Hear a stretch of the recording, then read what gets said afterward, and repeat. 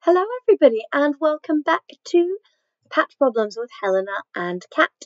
My name is Kat, I'm the Physics Access Officer at Oxford University, and today I'm going to be taking you through my solution to question 8 of the 2014 Pat paper. This question, as you can see, is a maths question, just like question 7 that I took you through a couple of weeks ago. But to me, this question is really interesting because I find it much harder at the start of this question than as we go through the question. So let's take a look at that and I'll explain to you why that is. This question asks, if f of x is equal to e to the x for x is less than 0, and f of x is equal to e to the negative x plus 2x for x is greater than or equal to 0, sketch the function f of x and its first, second and third derivatives. So straight away we know that there are two parts to this question. We need to know what f of x is and what its first, second and third derivatives are. And we also need to know what f of x looks like and what those first, second and third derivatives look like. Personally, I would start with a couple of reminder sketches because I can see from this question that I'm at the very least going to need to sketch e to the x and e to the negative x. And I can take a guess from the fact that this involves derivatives, I'm going to need some related shapes and functions. So I would start just by reminding myself of what these look like and having a few things in place.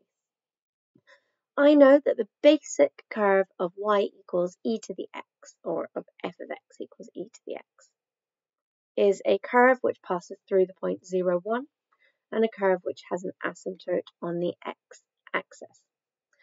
I know that f of x is equal to e to the negative x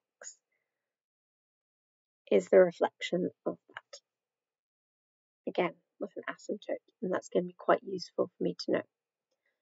I know that negative e to the negative x is the reflection of that passes through the point 0, negative 1. And I think that's probably all I need to know to start me off. That's a really good start. So let's come back to our original question now that we've thought about those curves.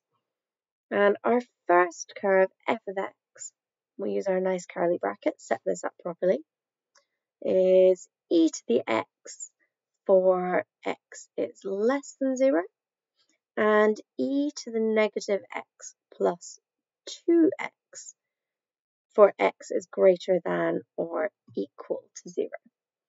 Let's get this sketched. The first part for x is less than or equal to 0 is really straightforward. We've actually already sketched it up here. It's this portion of the curve. So we know it comes as far as 0, 1, and we know it's got that asymptote. So far, so good. For x is greater than or equal to 0, this is quite a tricky one, and I find it easier to think about this as not e to the negative x plus 2x, but as 2x plus e to the negative x. Let me explain why that makes more sense to me. I'm going to come back up next to my example sketches. This might not make more sense to you, but to me this really helps because I know that a straight line, y equals 2x. It's going to look like this. And I know that 2x plus e to the negative x means that I've got a curve y equals 2x shifted vertically by the value of e to the negative x. I've got the curve of e to the negative x here, and I can see that if x is greater than or equal to 0, e to the negative x is always positive. It's a decreasing positive value, but it is a positive value, which means that my line y equals 2x, if shifted up by this positive value, is actually going to form a curve. It's going to form a curve that starts here and actually looks really similar to e to the x. But that's because of my decreasing positive value that I've added to x. Okay? Hopefully that makes sense to you. If not, shove some values into your calculator or use a program and you should be able to make sense of that. As I said, I think this question is most difficult at the start, because from here on in, actually, this question is way simpler. So let's move on to finding the first derivatives of our function. The derivative of e to the x is e to the x. So for x is less than 0, my curve is unchanged. The derivative of e to the negative x plus 2x becomes negative e to the negative x plus 2. So far, so good. And that is my value for x is greater than or equal to 0. Let's move on and sketch it. We have the same left-hand side. We have the same asymptote coming up to here. But now we want this negative e to the negative x that we sketched right up at the start. We're going to shift this up 2 places. So my asymptote is now going to sit here at 2, because I'm moving up from x equals 0 by 2 places.